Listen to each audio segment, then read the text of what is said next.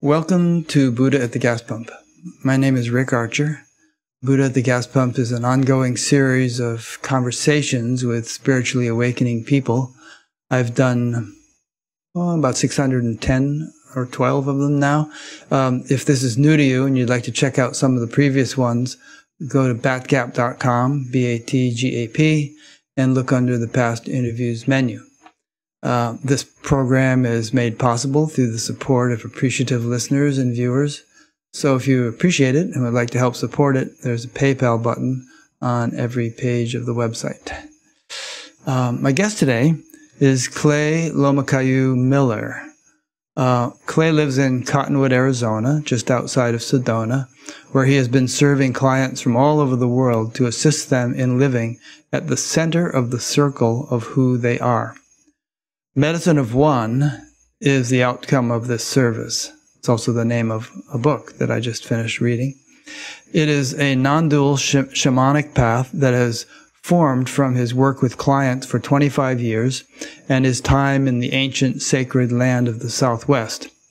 He uses a unique form of healing called soul dreaming to help free people from the stories from their past so they may gift the world their true presence. He is also the creator of primordial movements for trauma and emotional integration. He considers his primary service as the sharing of Medicine of One. At his side are his wolf dog helpers, in other words, his dogs, assisting people with their presence and love. Medicine of One is summed up in the one noble truth, which is to live at the center where, from true being, comes our true doing. The first action is the true action of self-love.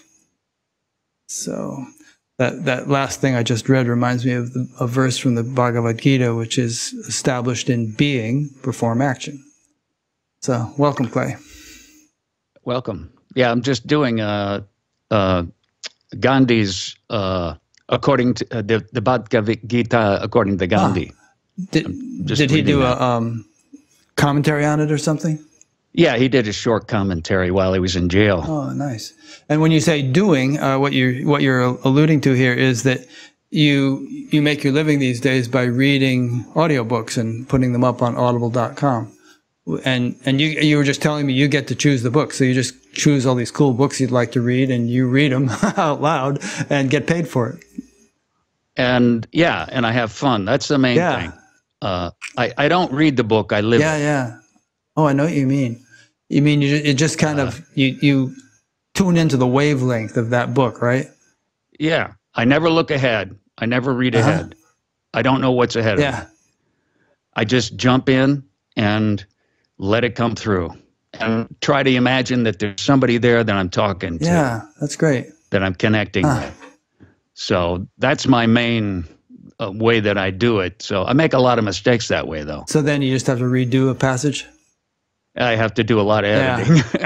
Well, that's okay. And that's the way I read your book, The Medicine of One. I listened to it while I was, walking around in the park or washing dishes and things like that. And that's how I read most every book I read these days. So kind of kill two birds with one stone, get some exercise and listen to a book.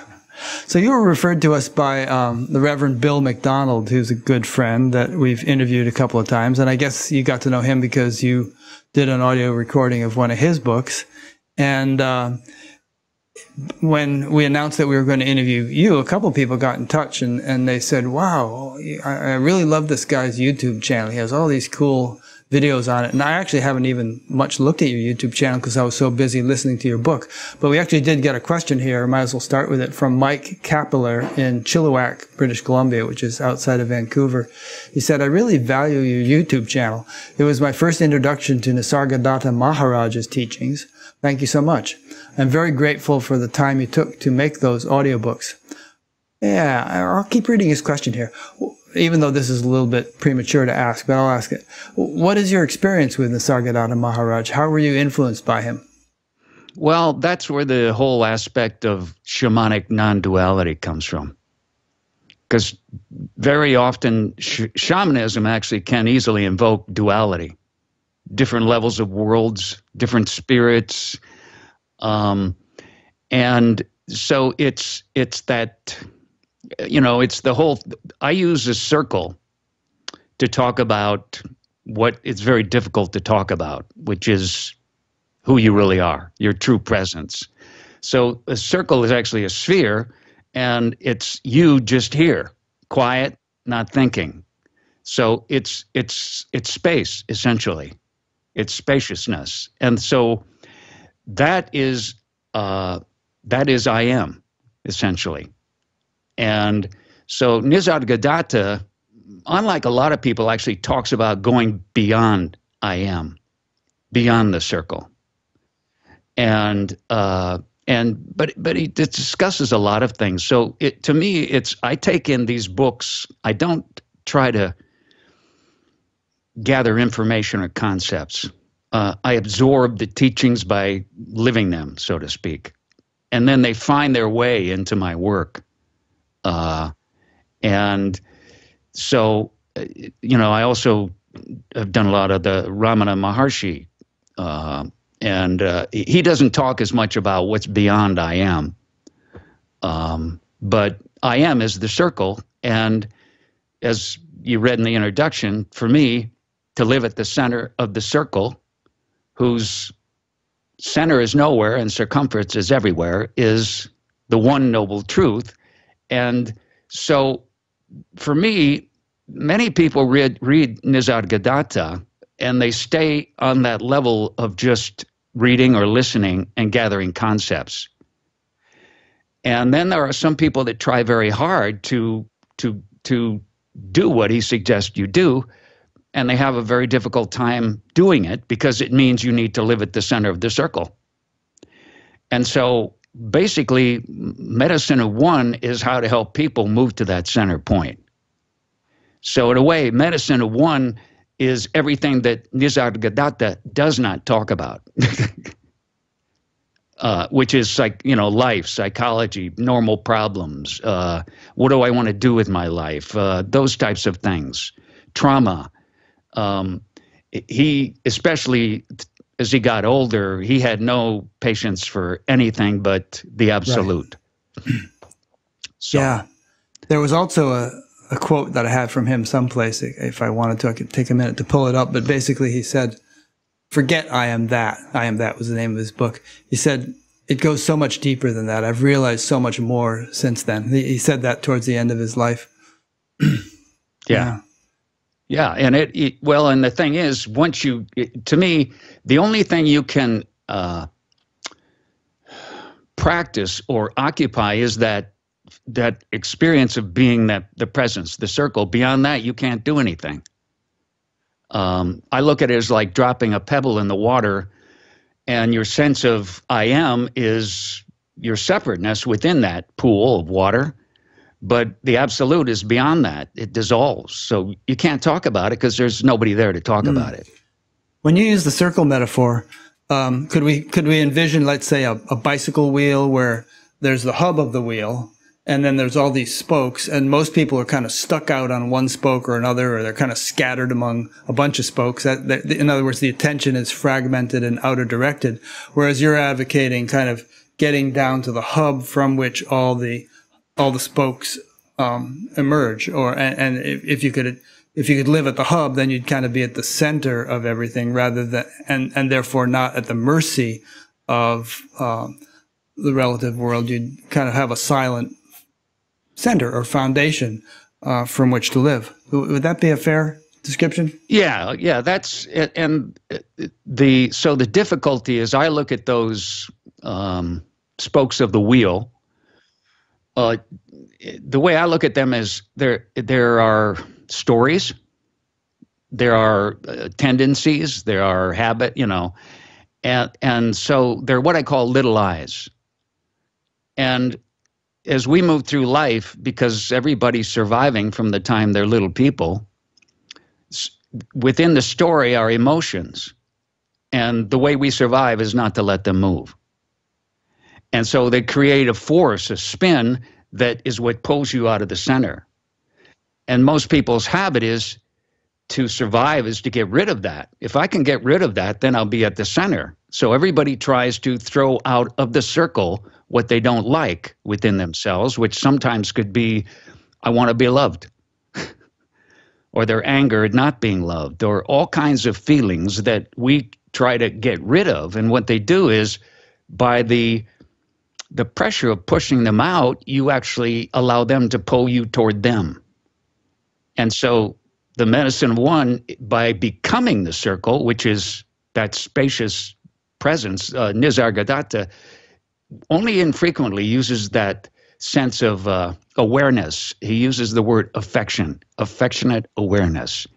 And to me, that's what the circle is. It's affectionate awareness to everything that moves in the circle, so it lets it move and allows you then to free the energies that are trapped and liberate your gifts, which then, by living at the center, can come through you into the world.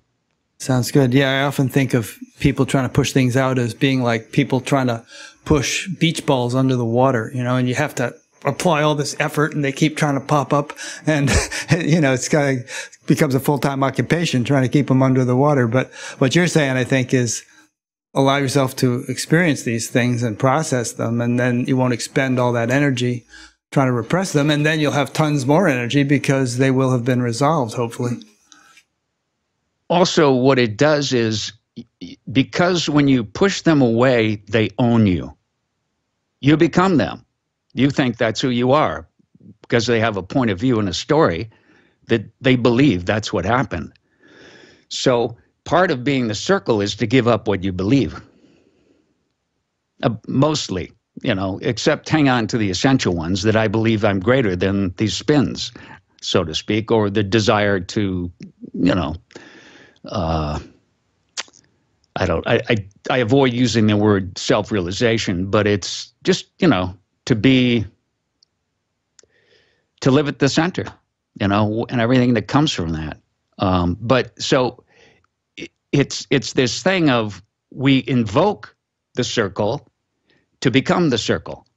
So with an emotion, many people try to process them mentally. Even though they're working with them, they're trying to allow them to move. The big thing for me is the vibration has to be brought into the physical presence. The vibration of the emotion that isn't just general. So in the soul dreaming that you mentioned, it's a dream. First, I want to know what people want. What do you want? How do you want to feel in the world? Do you want to feel more trust? Do you want to have freedom? Do you want to speak your truth? Love? So that's a feeling. And so once I know what they want, that's the only thing I know. A dream's gonna come through me, a journey that will help carry them to that. And the dream is full of vibrations that can be places, objects, people, and frequently sort of psychic material comes in where it looks like something that happened. And I'm actually channeling it like a musical instrument. So that's where my voice comes in again. That's where the use of my voice came from. Because I cry, I yell, I scream, I hit on words. So it's a journey through the vibrations. If they can live the journey with me, they will arrive at the end. And basically, it's by being this sort of quiet, affectionate presence and allowing themselves to be affected by the vibrations. So they might shake, cry, tremble, laugh, but it's effortless. They're not trying to do anything. So that's a passive way. And the active way is I use a person's body and voice, which I call, for want of a better description, primordial movements.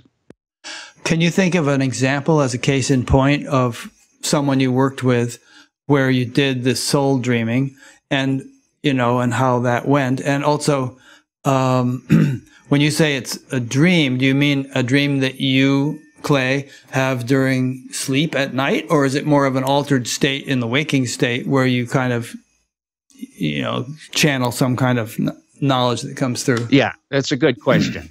The person is present. So you're sitting with a person in a room or out in nature or something like that?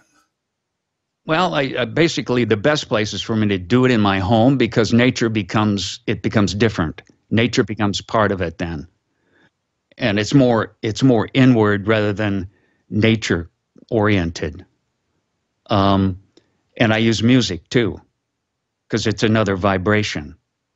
And so practically speaking, what happens is once I establish what they want, in which case I actually use a circle. And in this case, the spokes are just the 4 directions. And we establish what they want. And a person could use animals to describe those, because those are just qualities that you want to bring in.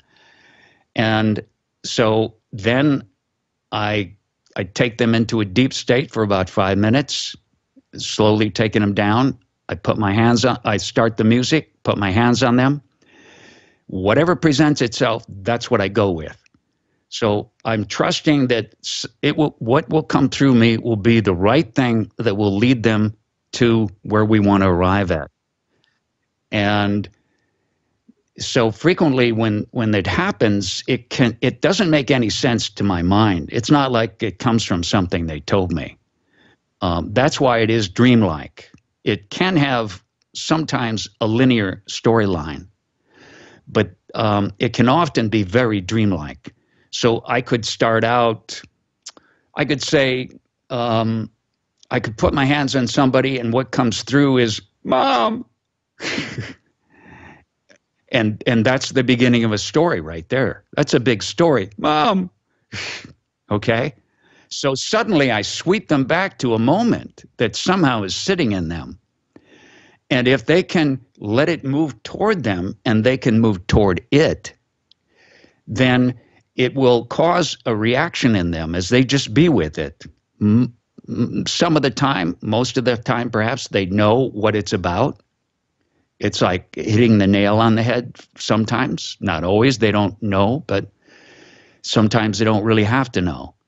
And then by my letting it come through me, that's like grabbing a thread and I follow the thread. And I follow the thread by feeling each moment. It leads me to the next moment. And sometimes what comes in is a stubbornness inside them.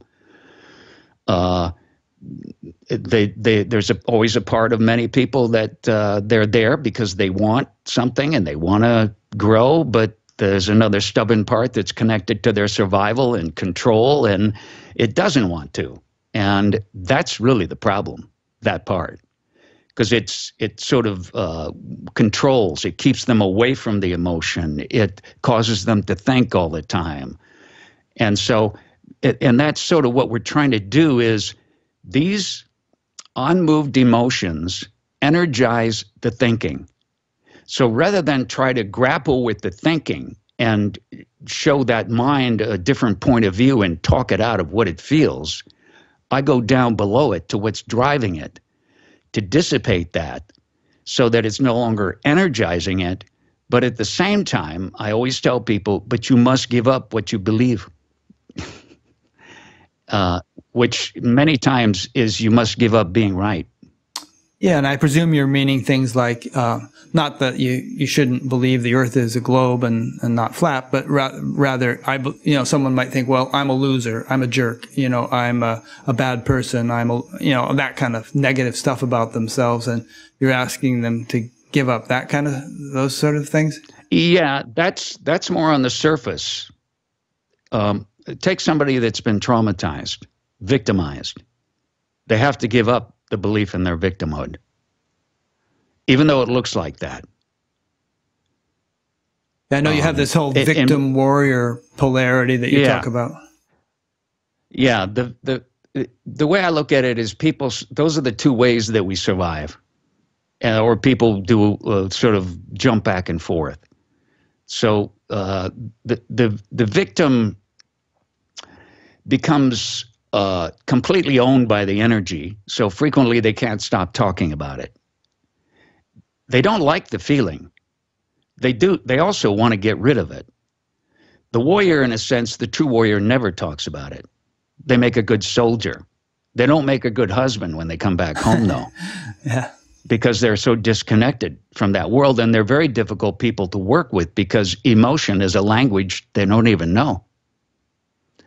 And I'm trying to tell them, look, I know everything you've done to survive is not letting this in, but now if you want to go beyond that, you must let this in. And here's the core, the most difficult, but to me, is the relationship to powerlessness. If you can actually soften and feel the energy of powerlessness, but remember, you're the circle feeling it. You're not the powerlessness. So that's where you give up your belief. You give up by identifying yourself as the circle, as spaciousness, as presence, which is as simple as when I go, Mom, okay, that energy comes into me, and I do it, and then I just step into feeling the space around me. I go, Mom, and I take a breath, and I feel the space, and I just let it come in, and it sort of rushes through me. And to me, it's always opposites. There's always an opposite. Well, to me, everything exists because of opposites. So, if there's a mom, say that mom is like, could even go as far back as an infant, laying in their back in a crib, and it's dark and cold and nobody's there. And that story plays out for their whole life, and they grow up and they might even be 50 years old, and still that mom's inside of them, and they're still angry with mom, and they still play out the dynamic because mom, what they believe about the story is mom didn't love them. And so the mom is one movement, but the other movement is the rage. So it's like contraction is the mom, and then there's an expansive, usually explosive part that can be different. But it's a specific, when I go mom, that's very specific. You can't even completely describe it. Which is why it's beyond just taking general emotions as like anger and go beat on the bed with a racket and blow off steam. That doesn't work. It doesn't. You blow off steam and you sort of let it out, and then it comes back. So this can happen in 5 seconds, and I've had many people that were ready, and it happened very quickly. Although it can take some time to get them to that point. Yeah, you've been doing this stuff for 20 years or something, right? Yeah. And so you've probably met with hundreds of people over that time. And I think we'll gain a clearer understanding of what exactly you do as we go along.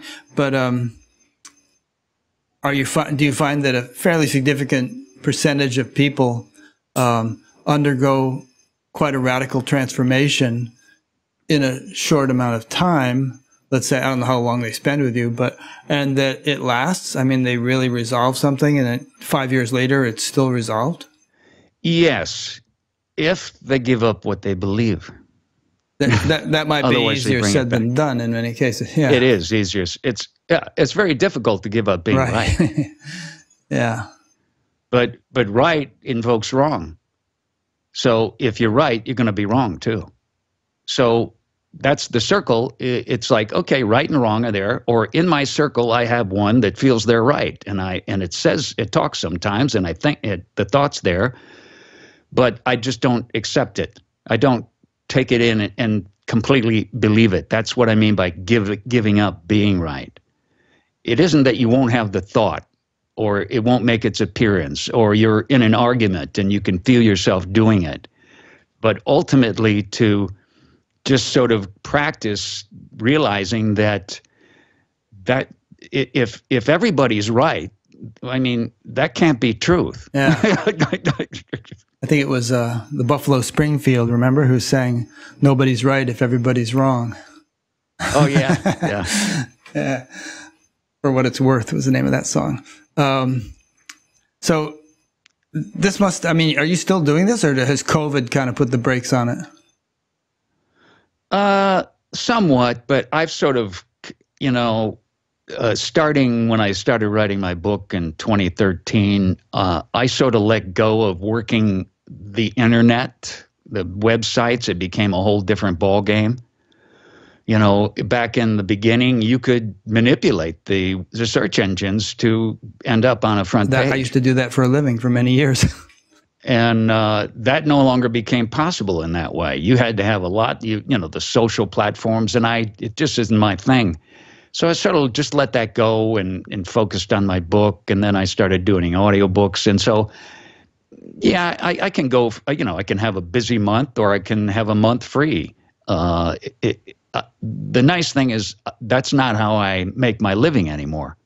So I have no attachment to it. But I feel, I don't know, I feel I'm supposed to keep doing it. I feel that there's a service there that is important for me as a person too, because in a way, it's my social life too. Yeah.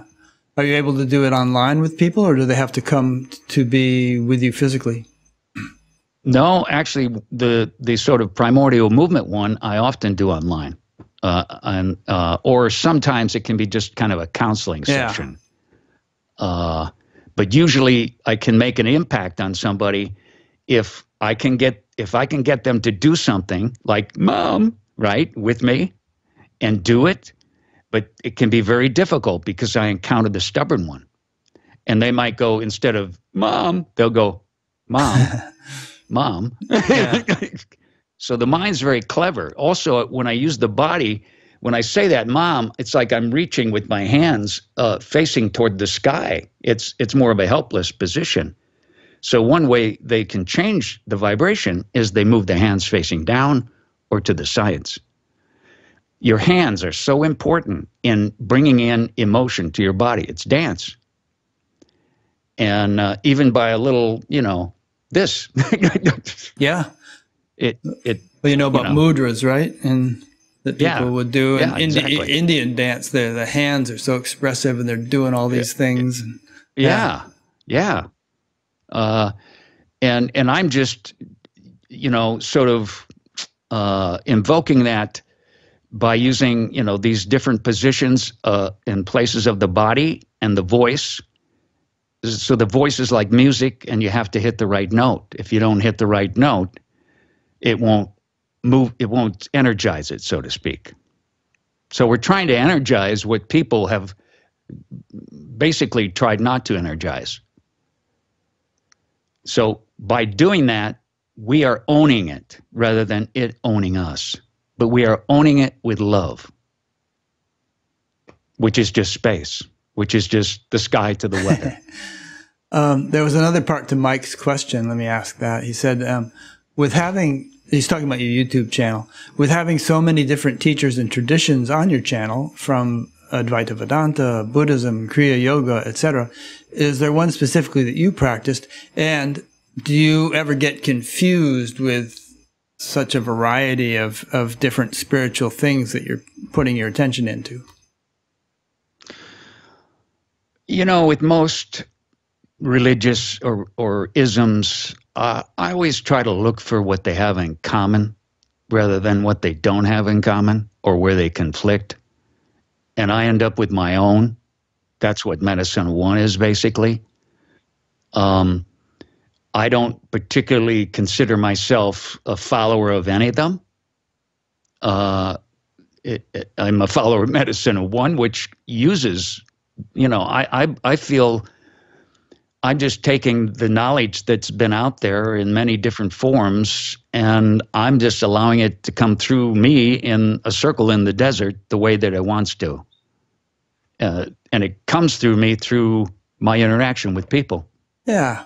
I could describe my own experience that way, and, you know, in terms of not being an adherent of any particular religion, but kind of respecting them all by recognizing that they all have the same fundamental, you know, source.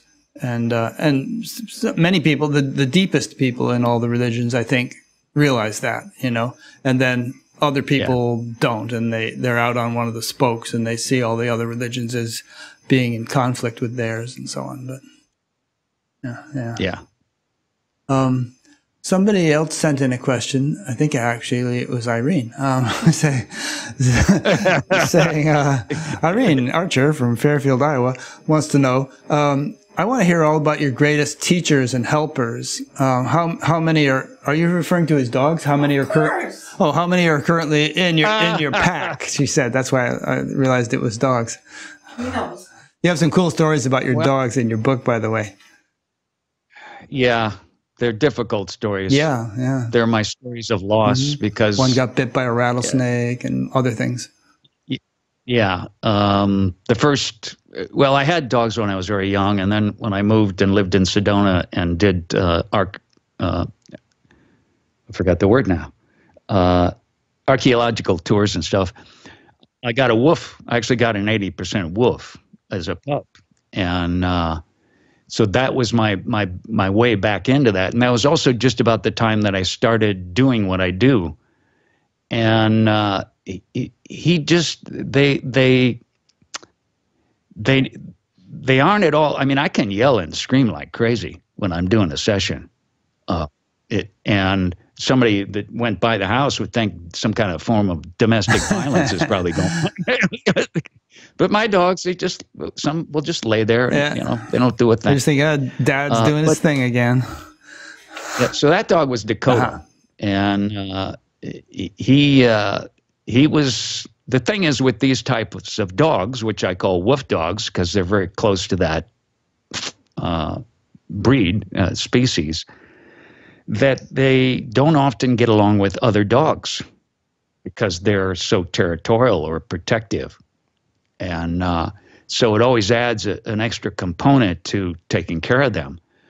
And so that was Dakota, and he died of cancer, and I wrote a song for him.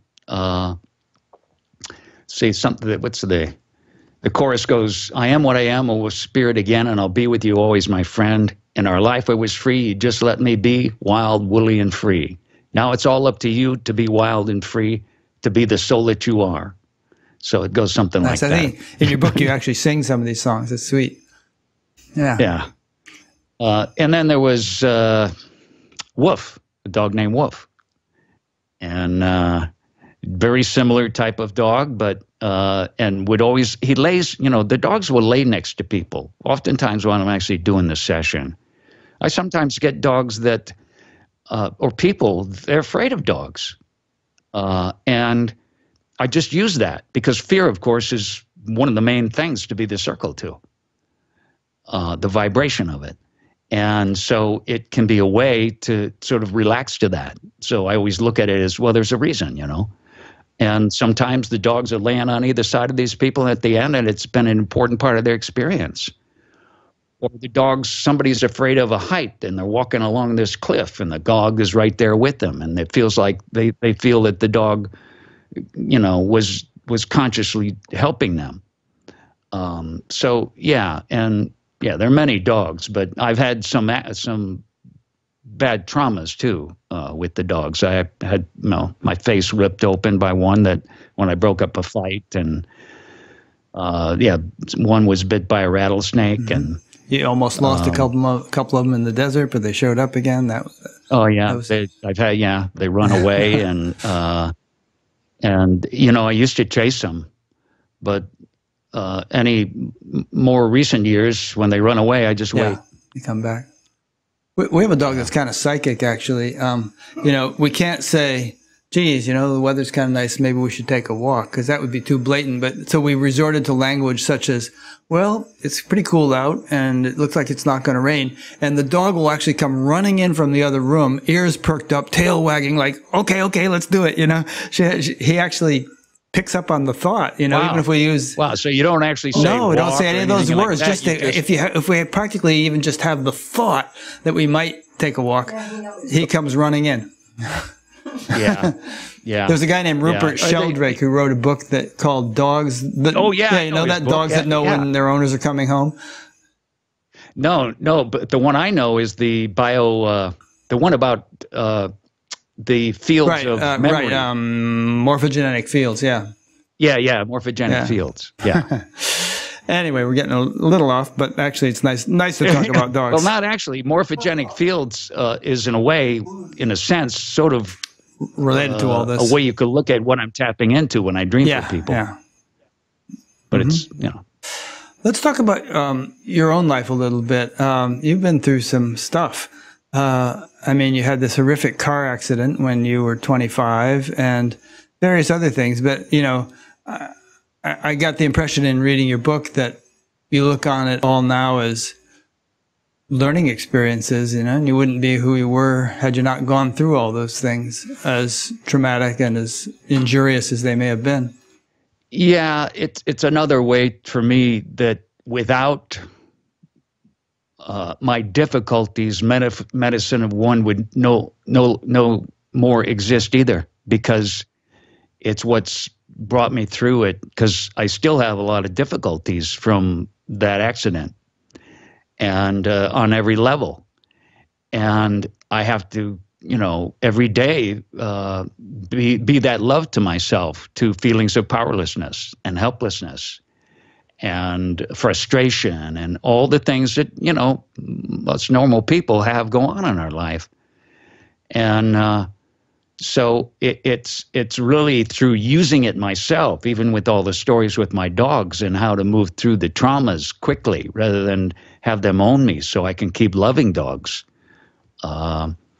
And yeah, and for me, there was a period where it was my sort of journey in the underworld in San Francisco and somewhat in New York of, you know, I was a bartender, and it was back in the early 70s, and, you know, it was North Beach and all the poets and musicians. I used to go to a place called the Coffee Gary and play my guitar and sing. Janis Joplin used to sing there.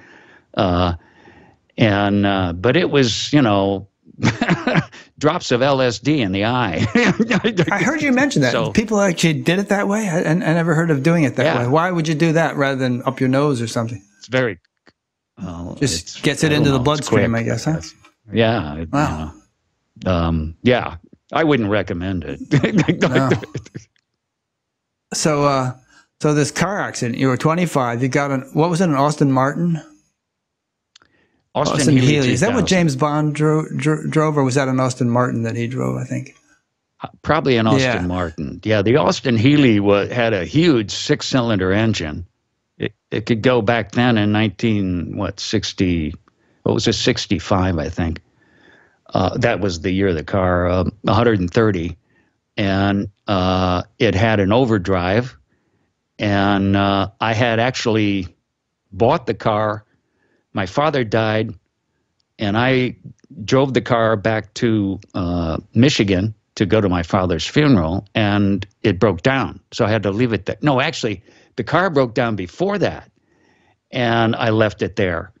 And when my father died, I went back to Michigan, and my uncle helped me rebuild this whole car for 6 weeks from the bottom up. We actually filed down the cylinders to make it, because we couldn't get new ones and things. And so, yeah, I was driving back with a friend from Michigan to California, and you know, still doing stupid things. And you mentioned so you had a Quaalude and a beer about half an hour before that. A friend handed me a Quaalude. I didn't, you know, and I said, oh, okay, you know, and then we drank a half a beer, and I got too relaxed, and, you know, I at the same time I had taken it up, the engine was broken.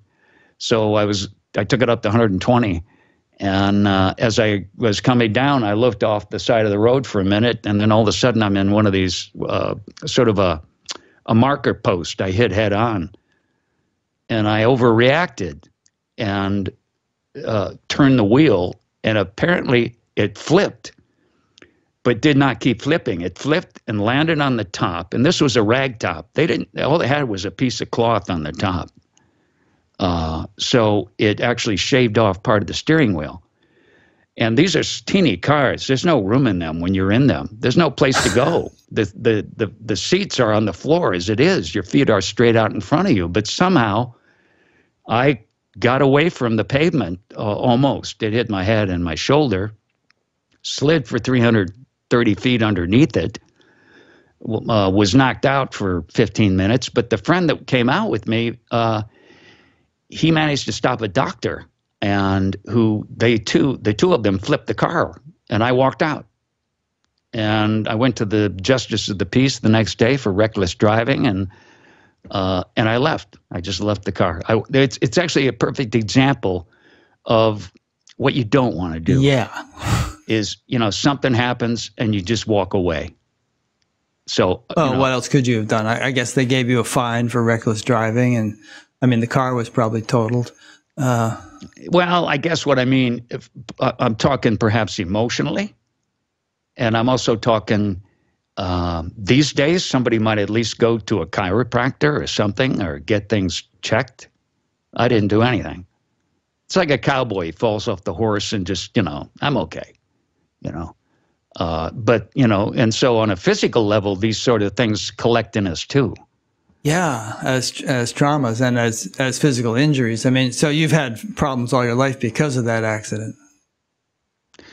Yeah, it actually, without my knowing it, I did not know exactly what happened. In fact, I'm still learning, but only probably within the last 15 years of how it basically drove my head down into my spine. Kind of compressed your vertebrae or something? Yeah, so it caused all the soft tissues to, it's like if I got stuck in the reaction to curling up into a ball to get away from the pavement and stayed there. So the first effects were pressure in the head, on the sides of my head, about 6 months later, but it started to affect the brain because the blood flow, basically. So I went through all kinds of stuff for closed head injuries, football players, biofeedback, looking at the brain waves. And so I went to many specialists, and when they looked at my brain, it looked like I had closed head injuries, slow places in the brain, which some of this perhaps, I don't know, could have resulted in allowing me to do some of what I do. That's interesting. Yeah, there are stories of people having brain injuries and then suddenly they become an expert pianist or something, having never played piano before. Some kind of gift, some kind of ability. I forget what the name is, but I interviewed a lady who studies these people, and but some kind of, it's like Rain Man or something. Some kind of ability will blossom all of a sudden after the brain is injured in some way. And some scientists theorize that the brain is like a filter that actually shuts down a lot of the input that we would otherwise get. And in some cases, some injury to the brain can diminish its filtering ability. So we're suddenly flooded with information or abilities that we didn't have before. Right. Or maybe you're just, there's it's like with the morphic field thing. You're now resonating with another field that you couldn't resonate with before, and all that talent comes through. Yeah, I mean, there's this guy who actually is he performs concerts now. He does this amazing improvisational piano stuff. He just kind of makes it up on the spot, and he wasn't really a piano player before that. It just kind of started happening after he had this. I forget whether it was some kind of stroke or injury or something to his brain. Yeah. Yeah. I mean, it's not something you'd want to have happen necessarily, but sometimes these things happen. It raises intriguing questions. Yeah. Yeah. Yeah. So then, obviously you did all kinds of other things, various educational experiences, traveling all over the world and all over the country and everything else. At what point do you feel like, spirituality became sort of an explicit motivation, like in your mind, you began to really question in a spiritual sense, or maybe you'd always been doing that, or maybe you had and didn't know it, and at a certain point you knew it. Well, I guess the line I would draw would be between it became part of my work in the world, and before that, it was just, when I was really young, I just had this sense of wanting to live an aware life. And, I studied acting, but when I studied acting, it was a spiritual discipline for me. Because to me, it's the study of the human heart. And, why do we do things? And I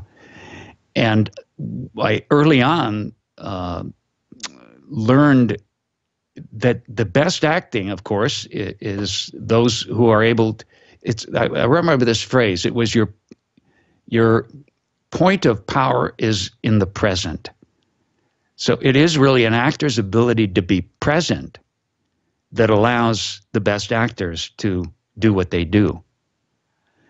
The only difference is they're creating an imaginary present to react to and believing it. But they have to be very present, because otherwise the mind gets in there. You know, the stakes are very high when you're being filmed or performing to be good. So the mind wants to get in there and make sure that you are, and make sure that you say things right and all that. It's the same thing with the audiobooks. A lot of people read the book and try to do it without making any mistakes. So that becomes what it sounds like. Too tentative? Whereas for me...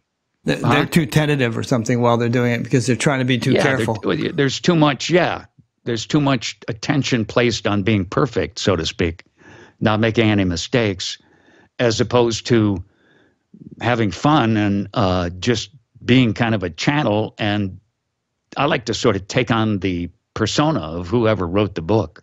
Yeah, you kind of mind meld with them, I guess. Yeah, which is for me interesting, because with Nisargadatta, he's very unique. He's got a real edge. He was a character. He's like a sharp knife. Ramana is like a butter knife, and he's got a choppiness, a staccato-ness to him. And that's why in some of his books, especially I Am That and his earlier books, that's the way I read it, because I'm taking him in. You know, it's like this sharpness. And it's by my taking him in that I take in those learnings on a certain unconscious level.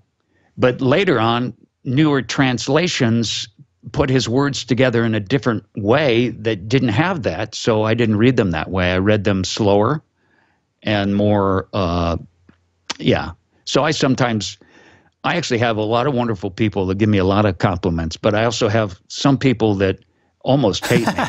Me too. It's like, I hate that voice. You know, but I guess if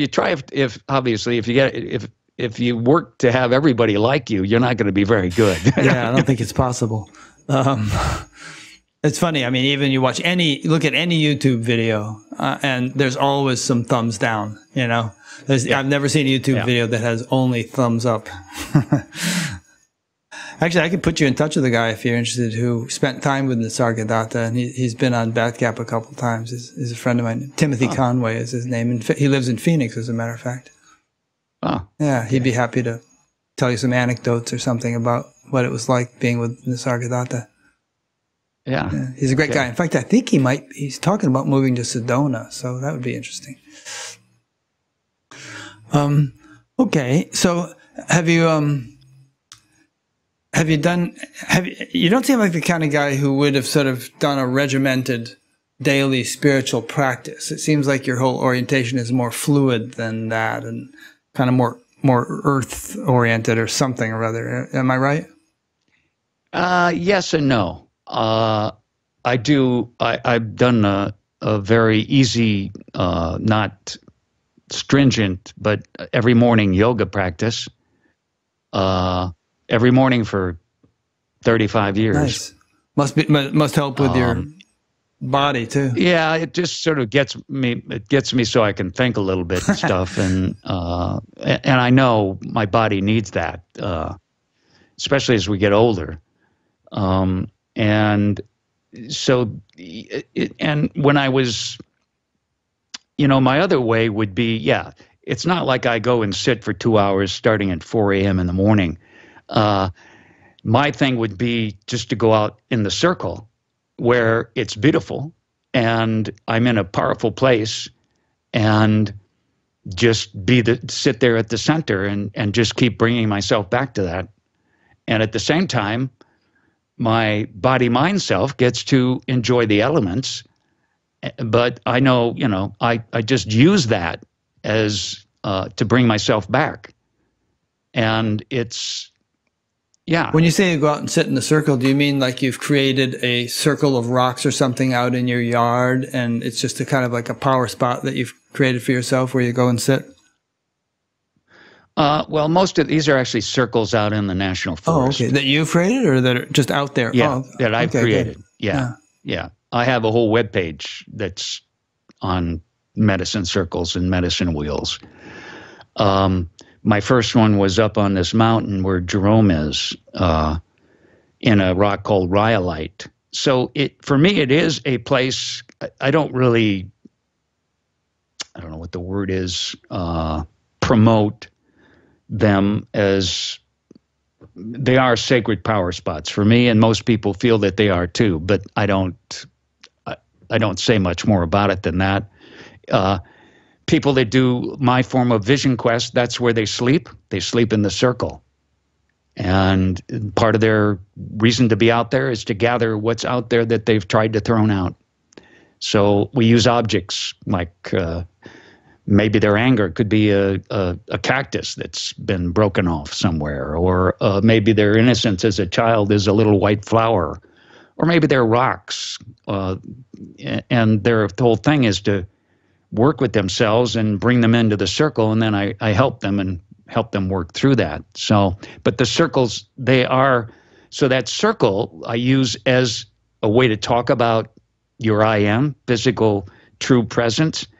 And it's also a place on the land that when you stand out there, the circle makes the feeling of the spaciousness of the sky, it takes you into it. So it is circles within circles onto infinity. So the circle is both a physical place that has an energy, but it helps take you into the circle of self. Yeah. And you get to enjoy it too. I'll tell you a funny story. About 30 years ago, Irene and I were on our way out to Parker, Arizona, to visit her mother, and it was our first camping trip. And we spent the night in Sedona. I guess it's north of the town. There's a stream that comes down, and we camped there. But then we went in the next day, and we actually went to the Chamber of Commerce, and we said, we hear about all these power spots in Sedona. How do you find the power spots? And they actually gave us a map. Here's the power spots. And so we went to some trailhead, and we were hiking along looking for the power spot. And we kept running into all these other people, and we sort of would sheepishly ask each other, have you found the power spot? And it's like, but I don't know. I did have a really profound experience in Sedona one time. I was with some friends, and I went to that Slide Rock State Park, and we were swimming and sliding down and through the water. And as it began to get dark, we just kind of sat in a circle, actually. And I was drawn inwardly so deeply that I couldn't talk or anything else. I was just gone for a while, and I could hear them talking, but I really couldn't interact. So maybe that was the influence of Sedona. I don't know. Well, I think it's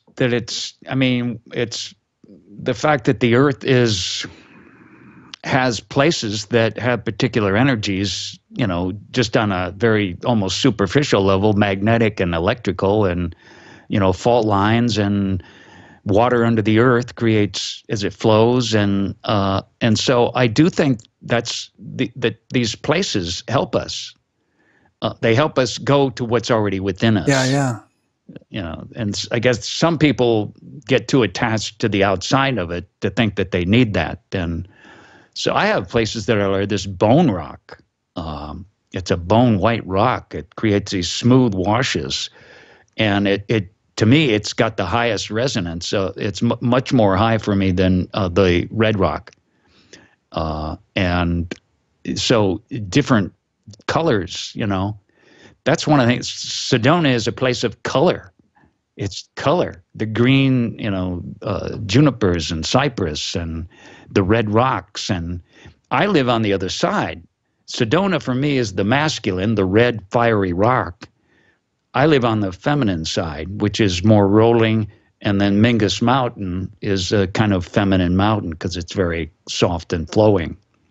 So I actually, some circles I have that are right in the middle, and they sort of are the connection between the two forces or sides. Interesting.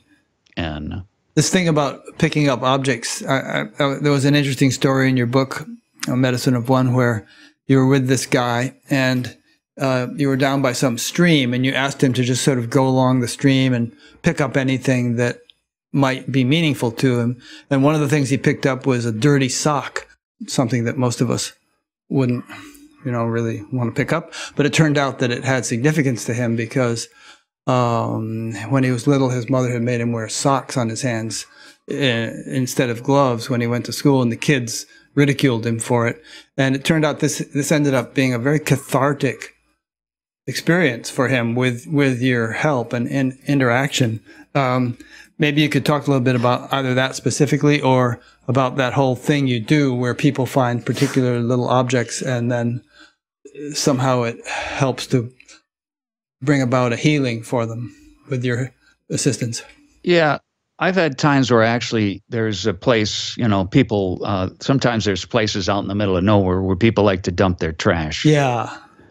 All forms, not just garbage from food, but mattresses, electronic devices, cans, flat tires. But I found it an interesting place to take people because for them to gather what they've thrown out of the circle of themselves in order to have peace. So, one way to look at that is you could pick a theme.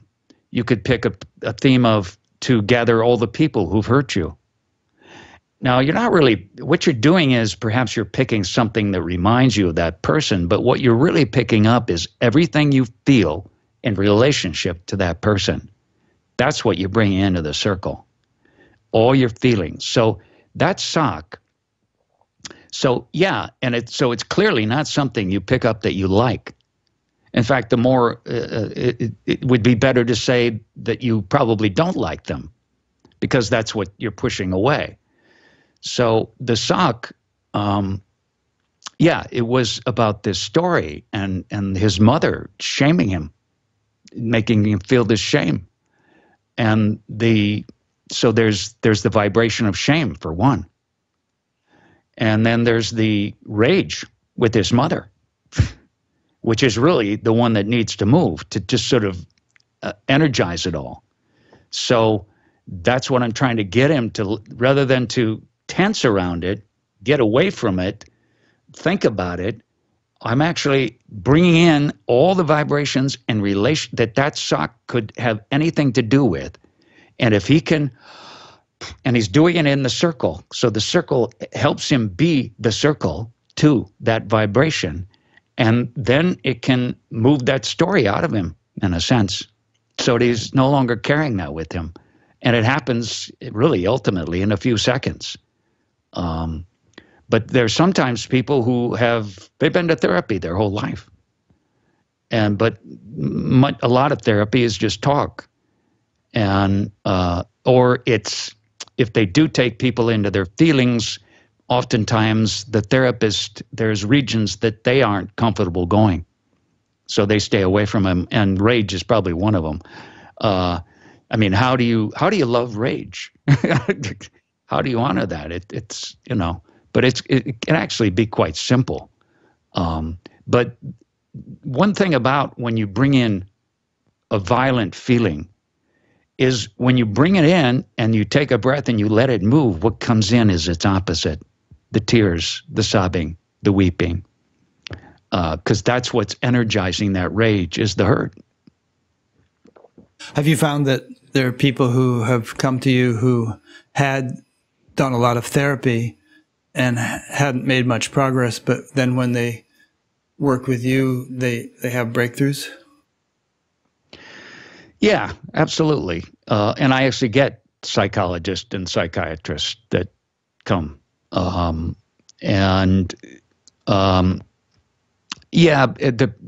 only problem with that type is because they can be so analytically minded, it can get in the way. They know too much already, so to speak. Yeah, I was going to say, are there other people who just come and work with you and they think, it's not working for me, nothing's happening?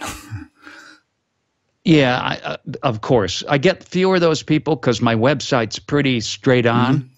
Mm-hmm. I try not to attract anybody that's not right for me, so I probably scare away a lot of people.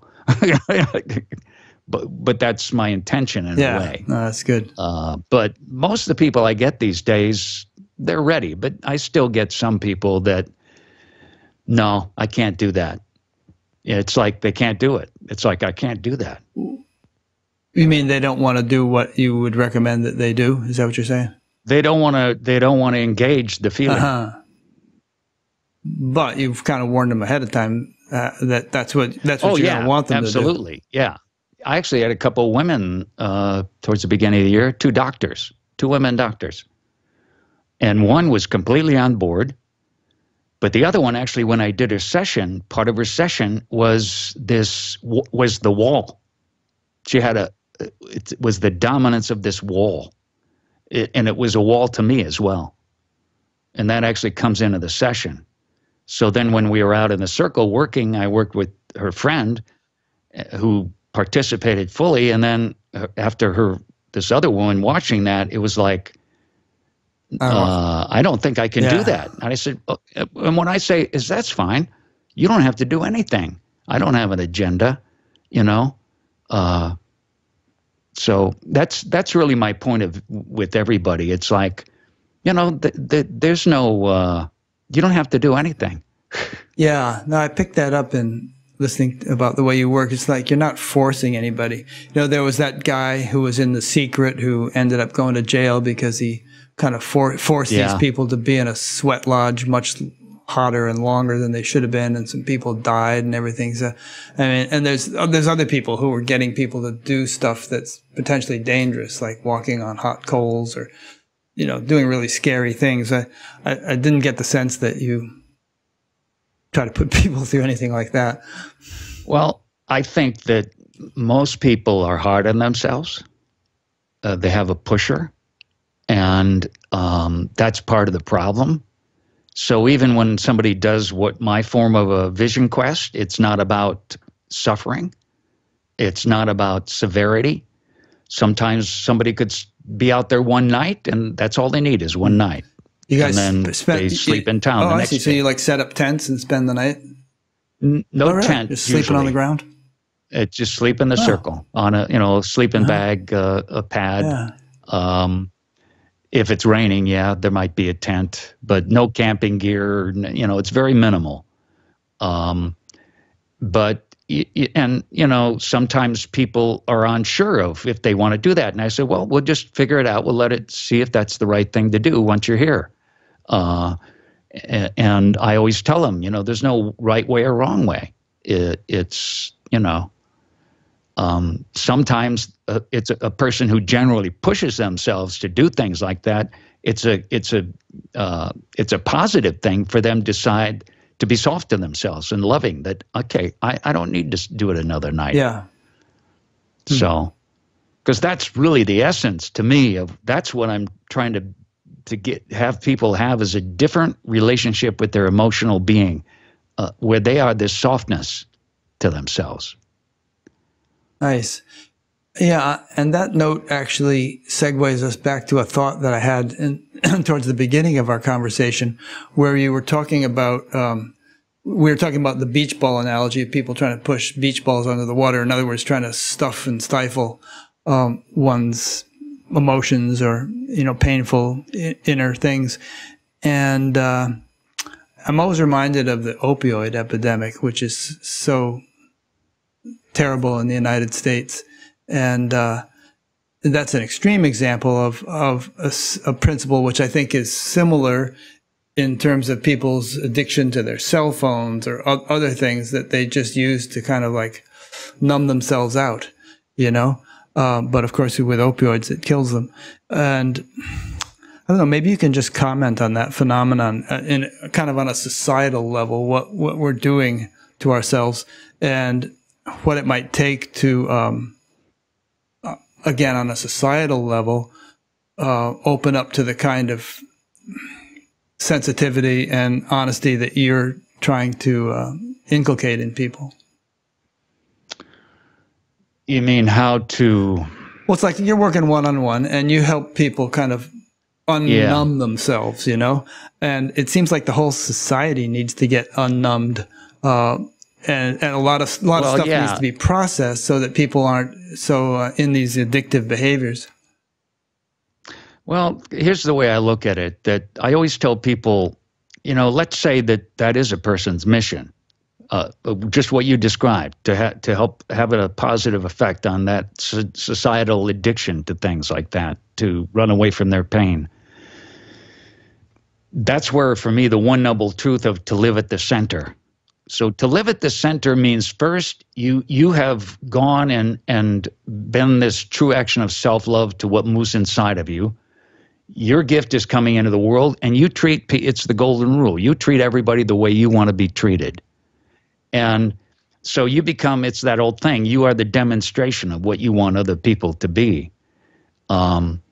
It sounds like yours is, what you're talking about is perhaps more of an activist type role to affect people on that level. Well, not that you would necessarily be the activist to transform society, but it seems to me that society needs transformation, and one of the symptoms of its sickness is, you know, this attempt by millions and millions of people to numb out, you know, to stifle and suppress and not feel what the things that are uncomfortable to feel.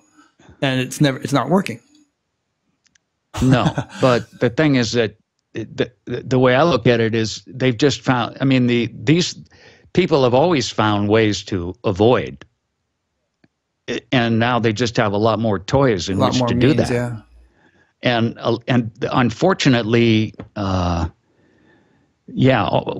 me, the part of the worst thing of this is that we don't go to stores anymore and have connections with people, and, you know, the local grocery store or the little hardware shop, or and that, you know, and that's why in the whole addiction to the social platforms, and the illusion of it. And I guess, to me, that has to start when people are children. They have to be sort of educated. But to me, I guess I'm more of a individual, as you said, deal with one-on-one, you know, affecting it on that level beyond its effect of each individual's vibration changing the whole. I don't have an answer to that. No, but that's the way it is, actually. I mean, I remember hearing some parable about some father or something giving his son a whole bundle of sticks that was all bound together and saying, break it in half, you know, and the son couldn't do it. And then as it worked out, they had to untie the bundle and he could break each stick individually and get the whole thing broken. But I mean, the point of the analogy is that,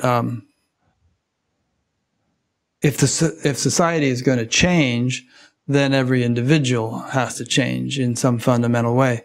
A good example would be a forest of trees. And if they're all kind of gray and withered, then you can't just spray paint the forest. You have to water the roots of each tree, and then you'll have eventually a green forest. So like you said a minute ago, that, well, it has to start when you're young. But most of the people listening to this obviously are not young. And right. So there must be a means, and you actually help to provide a means, and there are many means whereby we can kind of do some remedial work and heal stuff that it would be nice if it hadn't happened in the first place, but it has. So we need to have as many efficient means as possible for people to purge themselves of these things and live the happiness that is really ultimately their birthright, I would say. Well, as you were talking, one of the things that seems to be at the core is that, you know, in the sense of living at the center, many of those types of people, whatever their gift is to the world, it's not happening. It's not able to come through them. They're stuck. So they don't have a sense of worth. And that's part of the pain they're coming up is this lack of, you know, a worth, a value. To me, it's one of the principal pains that I have with people. And to me, freeing up so when I remove the emotional energies, I always look at it as liberation. I never use words like even let go, because when you liberate those energies, you are liberating. It's like I brought my flute here. So this flute, it's like we're all born like a flute, and we have these holes, which some people you could tie up with all the chakras, and we all come with a. See if I don't play this much anymore, but.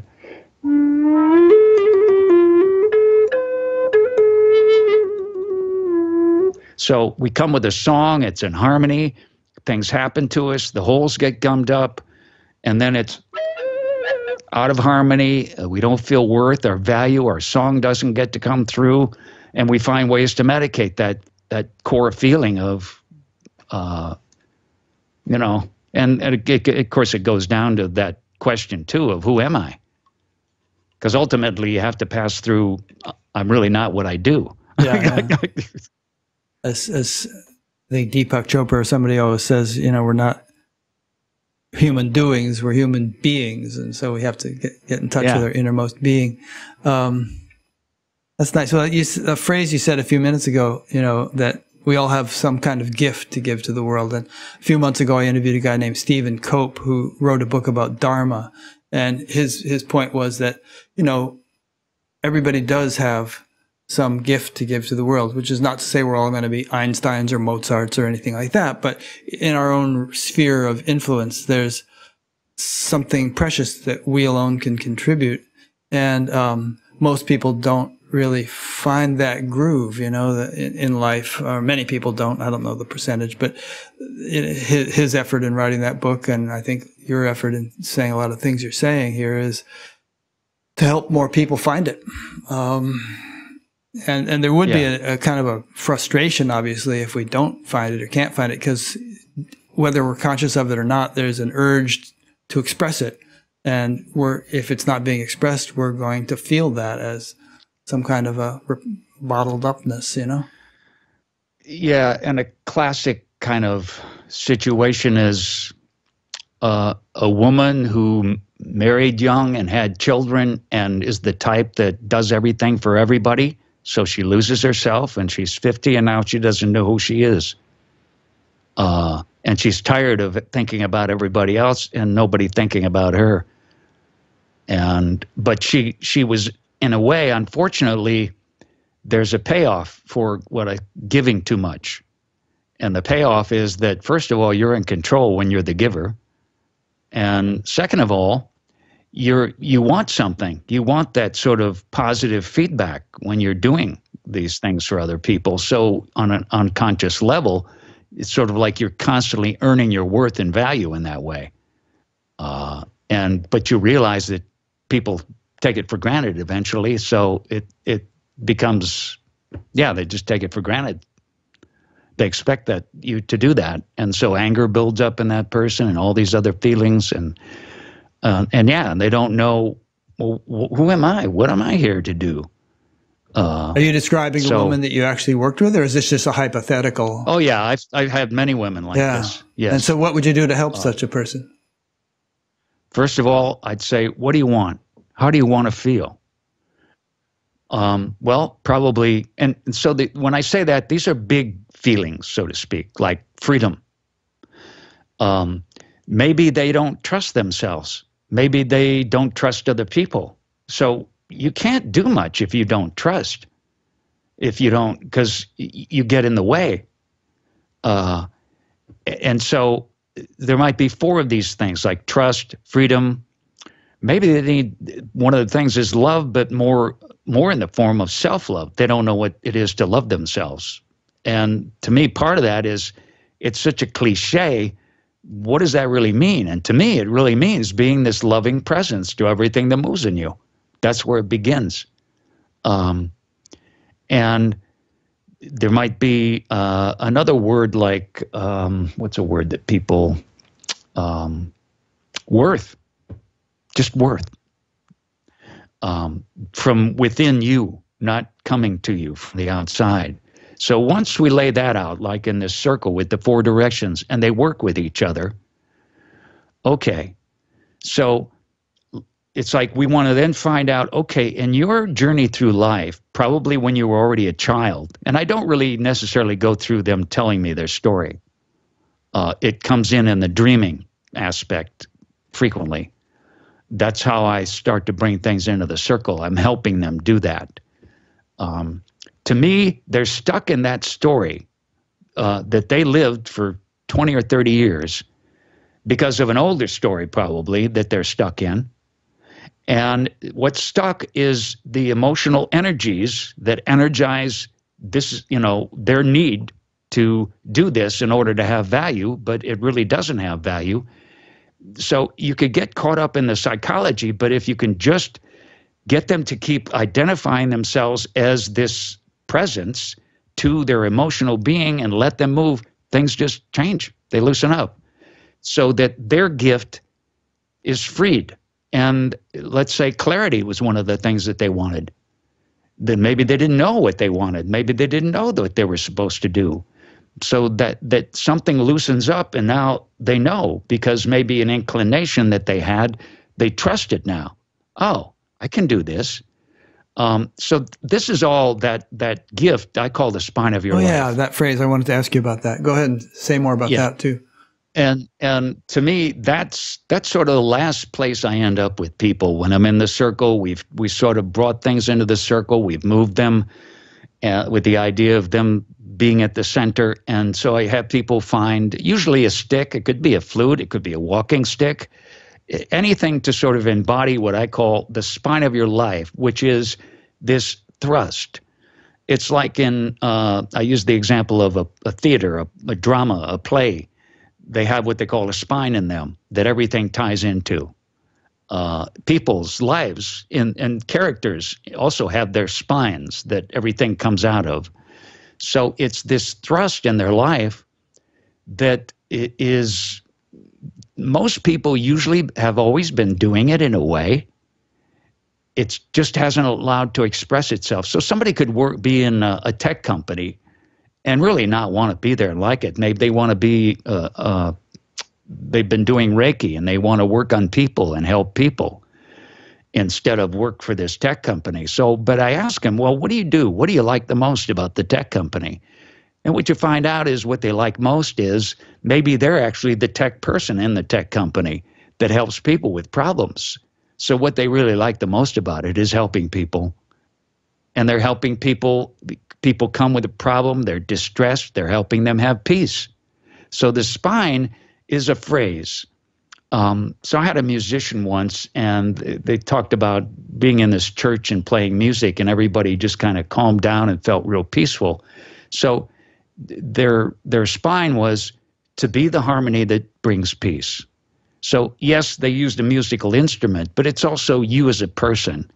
You have to be it. That's why it's always to be the harmony that brings peace. Or it starts with being, and then from your being, it comes into the world. So it comes to you and through you first. It's not something you manufacture or do. Some people is some form of just love, to be a love that creates freedom and empowers people. But that love, you're resonant with it like that musical instrument. You resonate with it, and that's really how you affect the whole world, because you're that resonance, not constantly by doing. You let it be done through you. Yeah, well, that's good. There's a lot in what you just said. So just to put it in my own words to make sure I understood.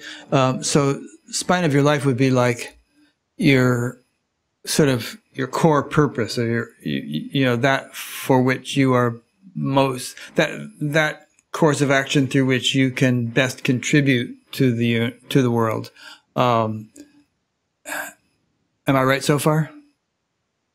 Yeah, and it could find its form through many types of work, or even just being a mother. Yeah, sure. It doesn't have to be some glorious thing. Yeah. Although being a mother can be glorious, but it's and it's the word dharma also. That's the word the Vedic tradition has used for it. And one thing about dharma, as I understand it, is that not only is it the thing that you're that really kind of lights your fire, but that it's the thing that you're best suited to perform, that you can perform it most easily. Like you said, you don't do it, it does you. And so if you find that channel, that groove, then you kind of don't feel like you are doing a heck of a lot. But you might be dynamically active, and yet you feel like it's just flowing without resistance. Yeah. And it's like with what I do. To me, what I consider the main thing that I do is get out of the way. Good. Yeah. Perfect. And then what is that bumper sticker, let go and let God. But that's a talent. That takes practice to get out of the way. Because we're wired from the time we're kids to get in the way. It's true. The more the ego kind of congeals, and it has to at a certain stage of our life, but the more we kind of try to take over and run the show. There's a Vedic saying, which is Brahman is the charioteer. In other words, Brahman meaning the totality, the wholeness, the oneness. And it is, but if you think you are, then you really don't have the same vision as the wholeness, and things would go more smoothly if you let the wholeness take the reins. Yeah. I had an interesting conversation, email exchange with somebody last night where it was around the word control. And to me, control invokes exactly what it is. There's tension usually in control. And it's all of us want to be in control. We don't like feeling out of control. That's where the whole core feeling of softening, but let's face it, we're not. We're going to die. Things happen. Look at all the flooding and all the things that happen in the world that we can't control. To me, it's the difference between that whole thing of go with the flow. So the flow, it isn't as if you're just jumping in the river and floating down wherever it takes you. I use an example of a raven flying in the air. And the raven has a lot of awareness with the air currents and everything, and is making constant adjustments with its wings and stuff. But at the same time, it's just riding the wind. So it's trusting. So it's these three things of, but it requires will. So there is will, but it doesn't have to have, to me, the energy of control. Yeah. And so it's this threesome of will, awareness, and trust. I like the nursery rhyme on this point. No, row, row, row your boat gently down the stream. The stream is doing most of the work, carrying the boat, but you are just sort of gently, making adjustments like the raven so that you don't end up in the brambles or something or hitting the rocks. But so you are doing something, but the stream is really doing most of it. Yeah, and you've over-experienced, learn how to read the stream. Yeah, good point. Learn where there's, that's probably a rock or, some ripple you see. And Mark Twain talked about how riverboat captains could read little eddies and things in the river that would indicate some snag that might damage the boat. They just learned to read it. But there too, the Mississippi was doing most of the work. Yeah. Yeah, good. So what haven't we covered? Is there anything that, we're going to hang up and you're going to think, golly, I wish I'd talked about that? Well, probably not. I think I've pretty much touched on most the aspect. The only aspect I would share, perhaps, is kind of probably where this sense of to live at the center and the circle that I begin one of my books with, the story about the Hopi. And like some natives in South America, not sure what group it is, but they believe by their activity in a certain location, they keep the world in balance. So the Hopi story is that they believe this is we're moving into the fifth world. So each world was destroyed by man's greed, essentially. If you look at most things, it's greed for love, land, power, which is driven by fear. So we're talking chronologically, or there might have been four other civilizations that died out, and and it's almost biblical. It's like destroyed by fire, ice, and a flood. Right. And the last time they came across the Pacific Ocean in reed boats on these 7 stepping stones, probably Hawaii was one, landed in Central America, and they were given instructions by their earth god Maasau to migrate, to journey on the land in all the 4 directions where the land meets the sea, turn around and come back, and it actually creates kind of a swastika the way it swirls. But they were ultimately to arrive at the center. So they look at all these abandoned settlements throughout the Southwest as the migrations, the footprints of the migration. Like the Anasazi and people like that. Yeah. Yeah, exactly. And so the settlement at the center, by their spiritual practices, which are forms of vibration, dance, thought, the behavior, they keep the world in balance. And they live on the top of the Colorado Plateau, which is one of the most stable landmasses on the earth. It's like plywood as opposed to normal wood. It's got these layers and stuff, and so it's very stable. It's got magnetic properties that are different. Apparently, when all the cataclysms happen, it's a safe spot, and that's where they ended up. So that whole sense of, when I first got here, so my influence of the Southwest and the land and the peoples, that also has come into Medicine of One. So I just thought I'd share that. That's interesting. Yeah. Do you have any opinion about, you mentioned cataclysms. Do you have any opinion about, what might come in the coming decades for humanity? I don't expect you to speak. Yeah, I don't have my own prophecy, but it's coming. Yeah, a lot of people feel something's coming. Whenever, but nothing can last forever anyway. Huh. But the whole climate change thing and just, it's accelerating. I don't want to be negative, but I think those things are almost past the point of no return. And it's just something that the world's going to have to adapt to. Yeah. Another thing. Look at what just happened in New York City. Oh, yeah, I know. It's outrageous.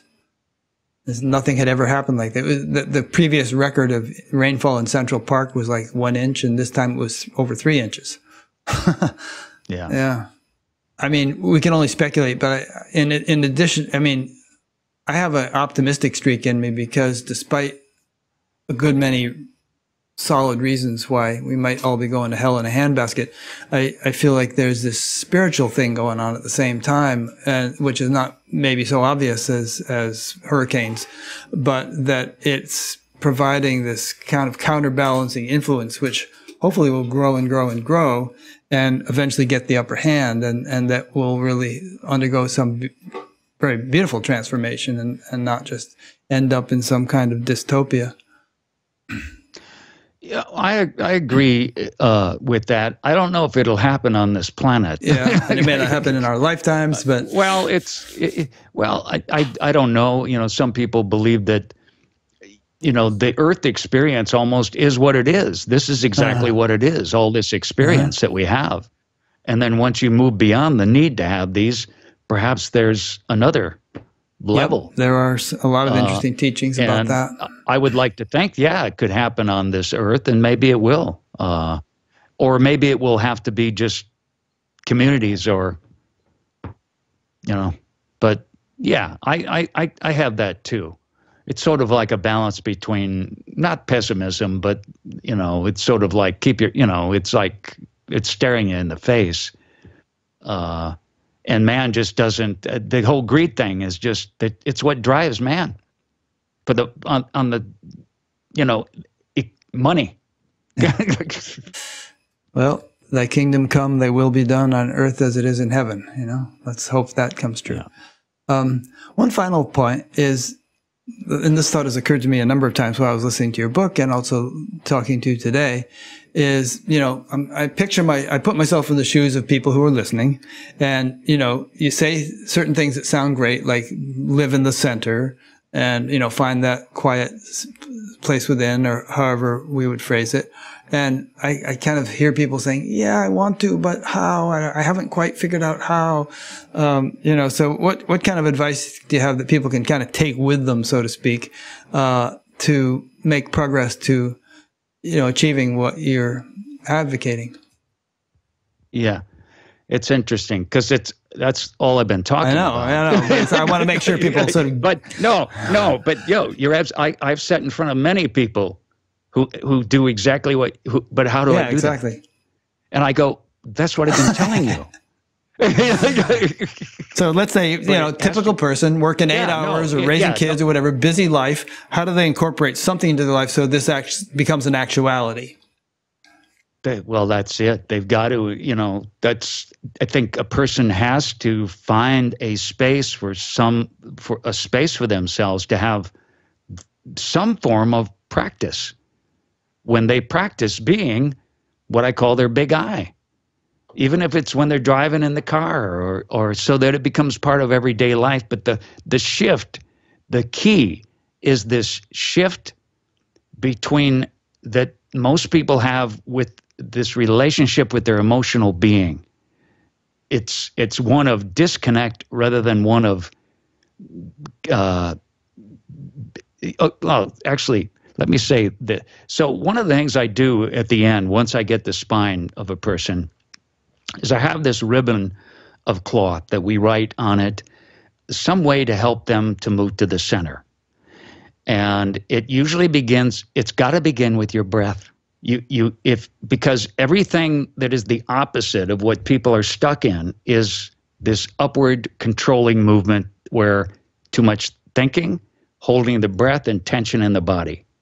So the first thing you've got to do is be able to come down, feel the space, and take a breath.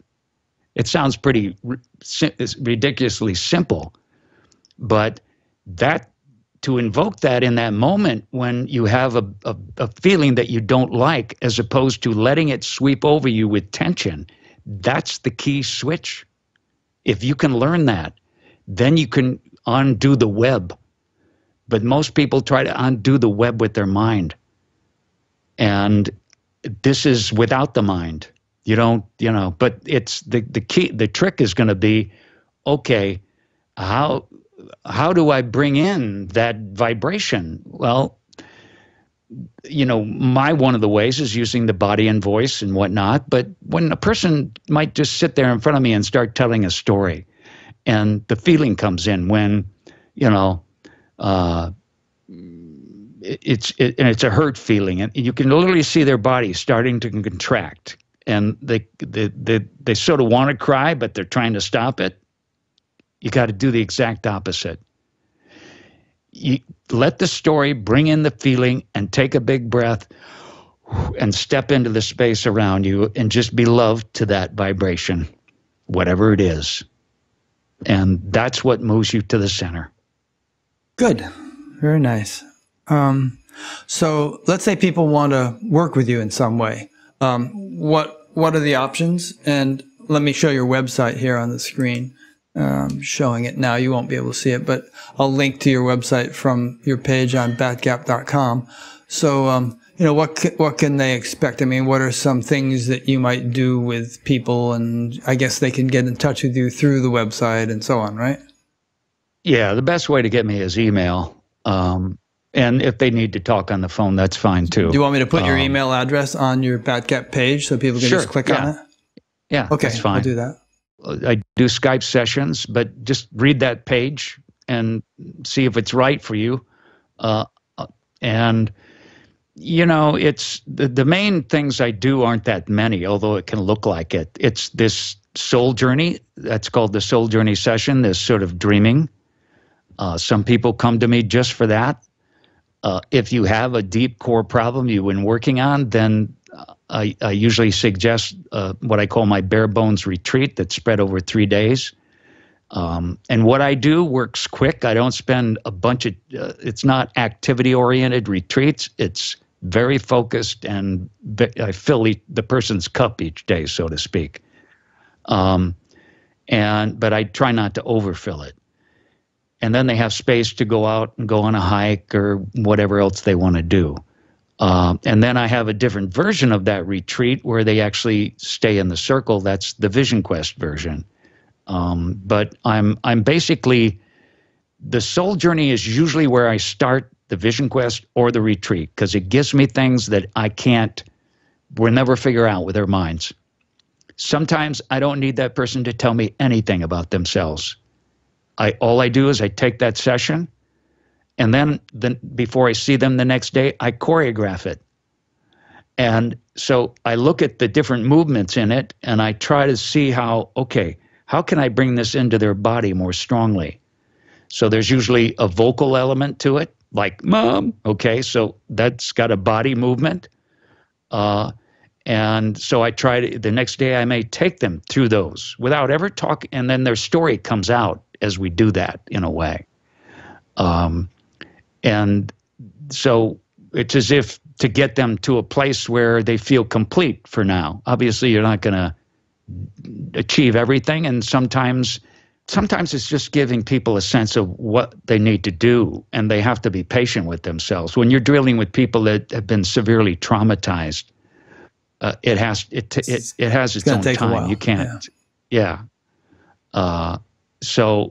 but the key thing I always say to people is, what I want them to go away with is that experience of true action of self-love, that moment of like the feeling of terror, how to be this circle to the feeling of terror. And a person that has that terror in them is a person that's usually driven by a lot of anxiety. They worry a lot. They're trying to constantly think about what's going to happen at the next stoplight. What's this person thinking? Because they were probably terrorized when they were a kid. Good. And then I do just straight sort of counseling and see what's going to happen. Some people just make an appointment. They don't know what they want to do. So I just, figure it out. Okay, great. Well, I will put your website and your email address on your page on Batgap, and if people... Oh, you know what? If you might put a link, if you feel like it, to my YouTube channel. Oh, yes. Is that possible? Yeah, no problem. Yeah. I'll link to whatever you want. I have a lot of resources. It's me in front of the camera, sitting in front of in the circle, talking about Medicine 1. Oh, that's great. Yeah. And then it's a ton of audio. I was so busy listening to your book that I didn't look much at your YouTube channel. So that sounds good. I gave you one link, so I didn't feel like overwhelming you with a bunch of stuff. I like to take in as much as I can during preparing for these things, but I wanted to get through your book. All right, so good. So thanks, Clay. I really appreciate your taking the time to talk to me like this. Yeah, thank you, Rick. And thanks to those who've been listening or watching. Beneath this video, if you're watching it on YouTube, there will be a link to the page on Batgap for Clay, for this interview. And then there will be links to all the things we've discussed: YouTube channel, books, website, email address, and so on. So thank you very much. Next week, I will be interviewing a fellow named Jeff Vanderkloot, who lives in Crestone, Colorado, and seems like a very interesting guy. And then we have an upcoming interviews page on Batgap if you want to check out who we've got scheduled for the next few months. So thanks for listening or watching, and we'll see you next week. And thank you again, Clay. Thank you. Have a good day.